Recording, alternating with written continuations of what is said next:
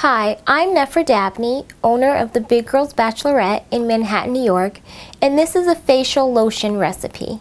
You will need vitamin E lotion and any essential oils you will use, such as tea tree oil, vitamin E oil, and shea butter oil. Add about 2 tablespoons of vitamin E enriched lotion.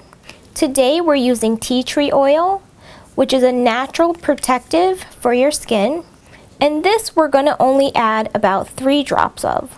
We're also using shea butter oil, which is a perfect UV protective for your skin.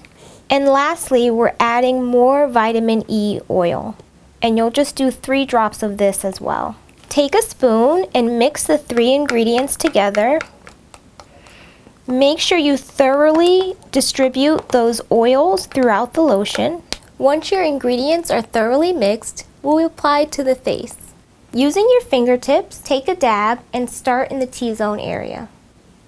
Work your way out towards the edges of the face in long strokes.